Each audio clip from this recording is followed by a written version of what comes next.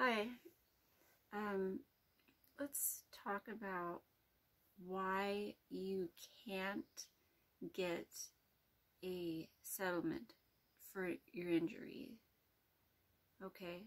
Or a makeshift settlement if it's after the statute or something like that. Now, I have some experience with this because I've been going through some things.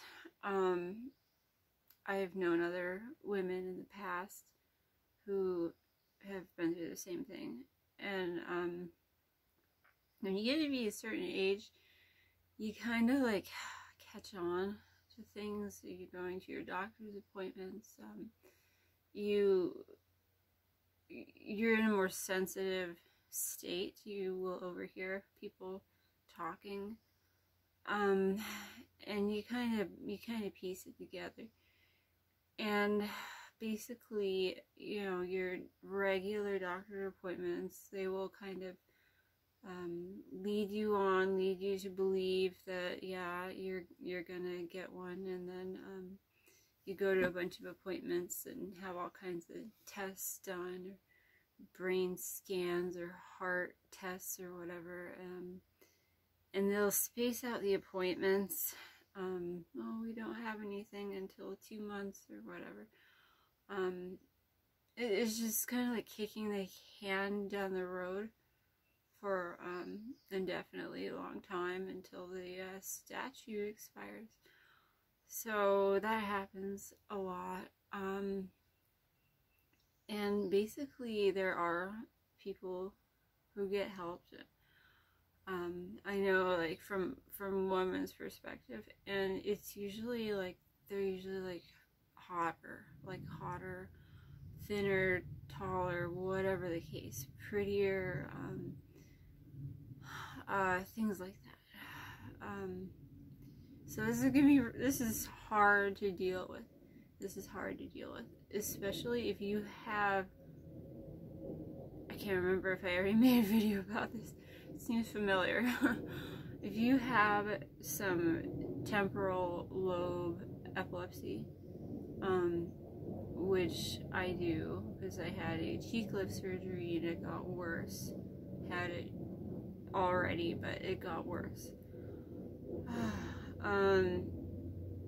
If you have some epilepsy like that, and you're noticing through your emotions and things and stresses throughout the month, and it's literally like you're just getting whacked in the head with stress. So doctors will like throw all kinds of distractions your way, and you know, they'll just make you think like you have to be better, hotter, thinner, whatever the case.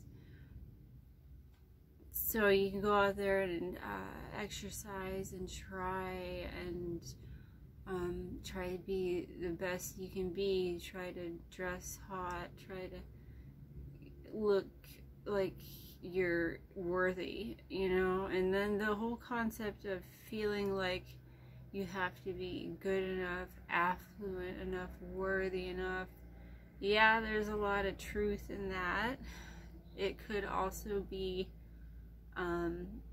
a bit of a distraction, an agonizing, annoying distraction, because you're trying to process in your head, am I ever going to be able to be good enough to get helped? And it's freaking exhausting. And if you have a family to take care of and you're trying to function, it's like you can't just ignore it and let it go, especially if your ego has been injured. Like, you're not hot enough, sorry. It's kind of like, for women, it's kind of feels like whammy, ow, big time. So that can be difficult. Doctors will try to play like this goalpost kind of system where you have to chase after your goals. You have to meet your goals.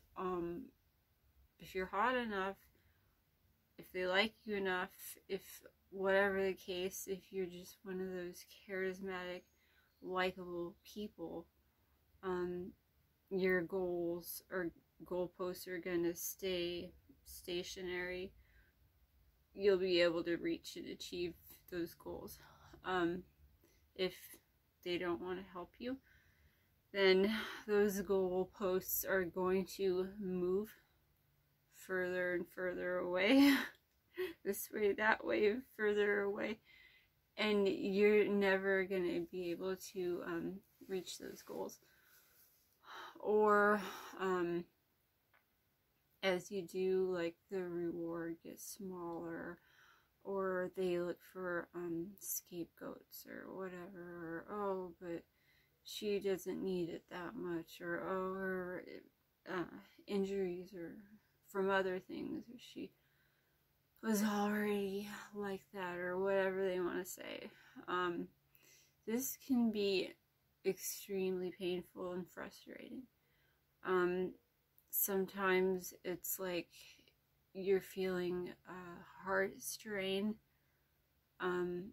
low, kind of like a little bit of heart attack, seizure, stroke, heart attack type of feelings. And then when you're stronger, you still feel your epilepsy, but it's more like you're angry, you have more, maybe your adrenaline's working better or something, and you get upset and angry that you have these issues, and you just can't get helped because it's like you need a more comfortable life.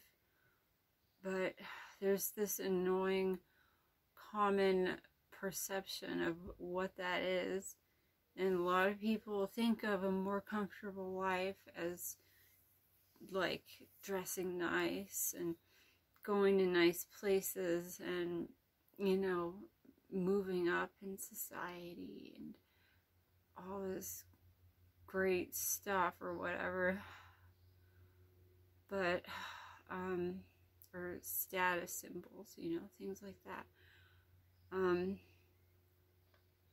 But like when you're, I don't know, maybe it can do you some good to try to make some clear distinction between physical comforts and ego comforts.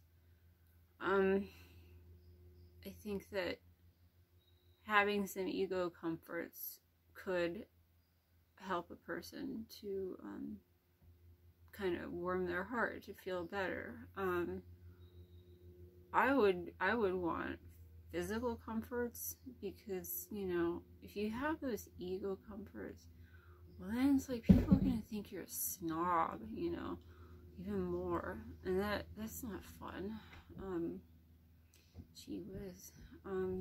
Physical comforts, you know, like not so much like, oh, I can be hot enough to be worth this certain amount of money or whatever, or I'm hot enough that my injury matters, you know, and then her ego is bashing you in the head more.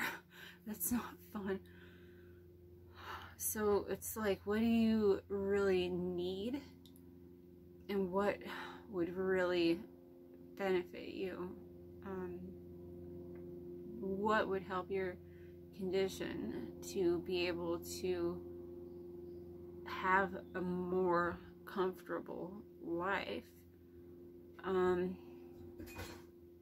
If that makes any kind of sense. Maybe that can help if you're talking to your doctor and you're trying to see if they can help you somehow.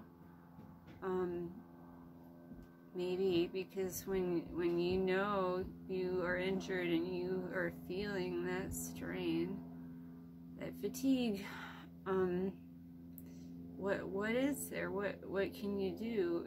You know, it can be hard to get out there and hustle. It can be hard. It can be hard. Exhausting, hard. You know, I just don't know. I just don't know. And then not being able to get clear, definite answers or solutions for your health condition is also very frustrating, being left on your own to try to figure it out. Well, they do endless tests or this or that or different specialists, and you just feel like you're getting nowhere. You're getting no clear answers, really. Good grief. Gotta find help somehow, that's for sure. Don't know. I mean, I hope this can help you if you go through these similar things. It is so hard to not be focused on it. And, you know, doctors know, I've even heard some say, well, yeah, you know, and then the issue goes away. This can anger a person, like, I'm not stupid, I know what you're up to, da, da, da. You know, you can react like that. And then they're like, oh, this mean, angry person, they're borderline personality disorder, or whatever. But you're just not getting helped, and that tends to piss off a person. At a certain point, you know, somebody can only take so much. It can be really tough to deal with, I know.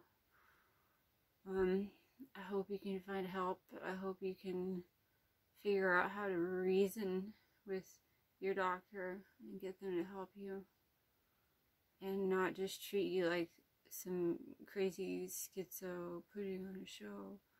You know, being a schizo is part of having a heart condition and brain injury. It's part of it. So, you know, it's just the way it is. I hope you can find help.